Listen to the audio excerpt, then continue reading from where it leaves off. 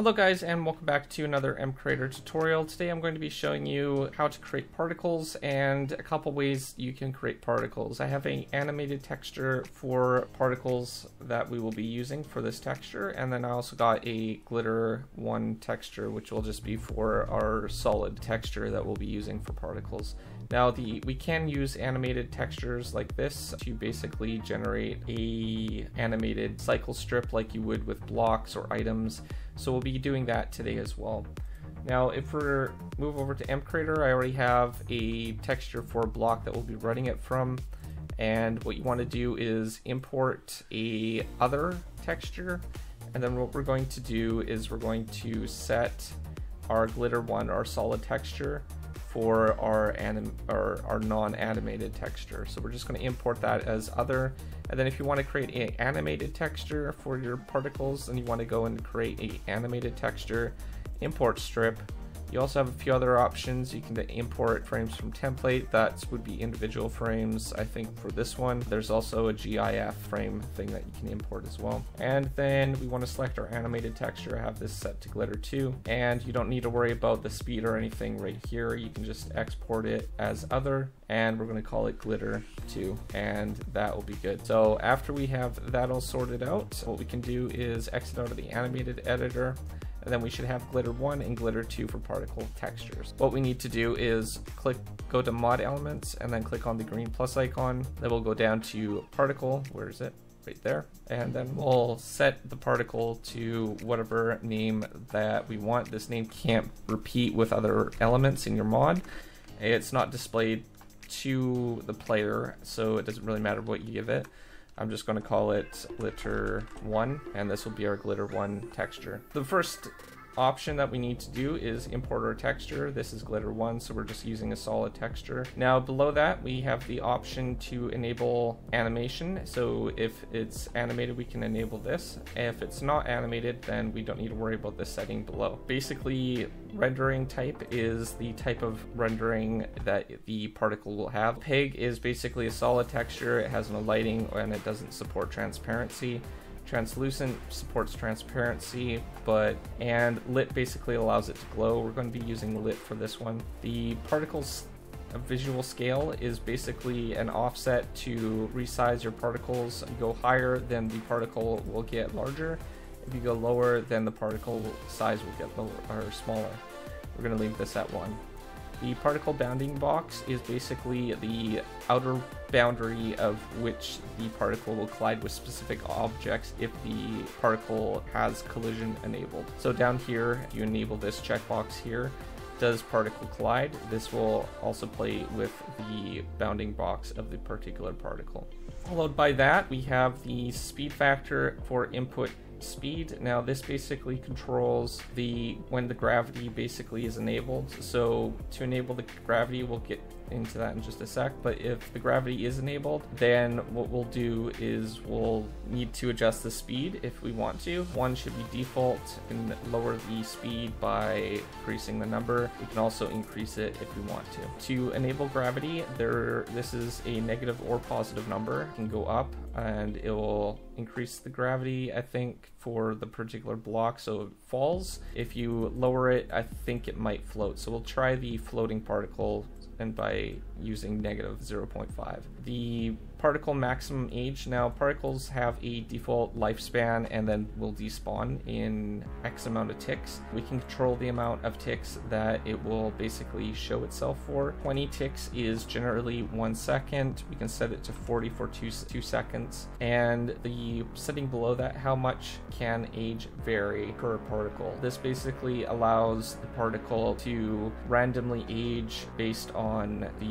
from anywhere from a lower number to our maximum age ticks. So if we set this to 20, that's 1 second to 2 seconds that the age might last for. Always show this particle. Now this will affect if the client has minimum particles enabled. If it is, then if this is checked, it will still show if that setting is basically set to minimum particles. You can leave this unchecked if you don't want it. And does particle collide? Basically this just means that particle will collide with any other bounding box, such as blocks or other things like that. So you can leave that enabled, and you can also use additional particle expire condition, so you can basically tell it when to basically despawn and stuff like that through additional conditions if you want to. After that, just make sure to save it, and then you should be all set up. So we're actually going to make 2 particles. So we're going to duplicate the particle. We're going to call it glitter 2, and all our settings are pretty much set up. We can edit this, and then we're going to select our animated texture.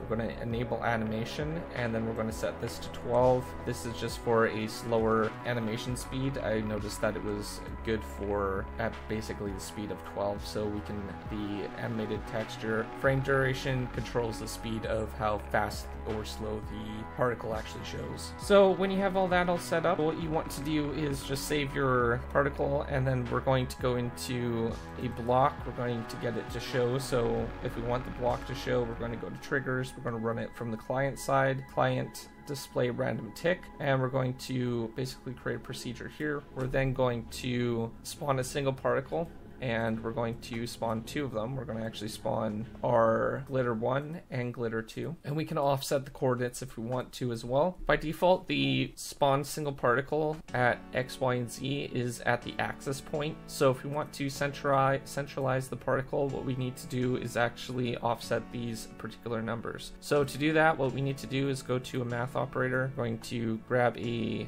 then we're going to need a math operator, and then we're going to also need the number, and then we're going to set this to 0.25, and then we're going to grab our X, and we're going to place that down right here, and we're just going to duplicate that a couple more times, and probably one more would be just fine, so we'll do that. And then what we want to do is duplicate this a couple more times, so 1, and then what we're going to do is we're going to do 75, and then we're going to do 75, and then we're going to do 0.75 again for both coordinates down here. So that will offset it somewhere around the middle of that particular block. And what we also want to do is we're going to spawn a single particle, but this time we're going to, for a glitter 1, we're just going to duplicate this, and we're going to go 0.5, and we're going to offset that again, and we're going to select a X coordinate. We're going to go 0.5, so it's directly in the middle. So you can basically set the velocity how you want. By default, the velocity is set to 1. You can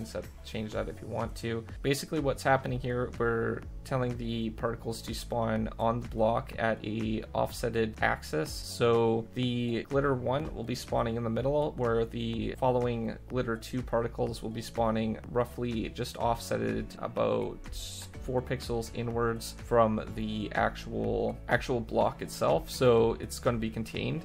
It'll look pretty cool that way. So after you've got all that set up, what you can do is just save that and save our block, and then we're good to go. So let's hop into game. We have the block, we're in game, and if we place it down in a few seconds, the particles will randomly shoot off from the top of the block. As you can see, they're pretty much in the center of the block, and they will float up. Now you can control the velocity of the speed of basically how much the block will make the particles float up that way. So we can set this to a lower number so it doesn't go so fast into the sky itself. To do that, we just need to set the velocity to something a little bit lower. So if we go back to our procedure, we can set this to something like 0.1, and it will go a lot slower.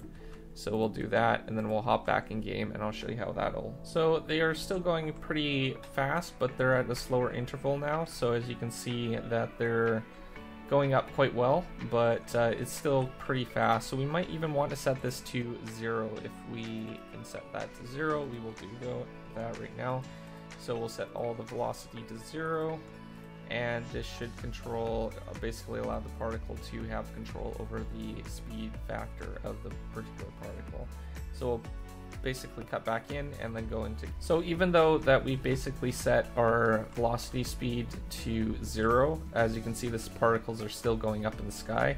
To fix that, what you want to do is actually go to your particles in MCreator, and under speed factor right down here, you want to set this to a lower number, something like 0.12 or something like that, and that will make it a lot slower for speed. This basically controls the overall velocity of the particles.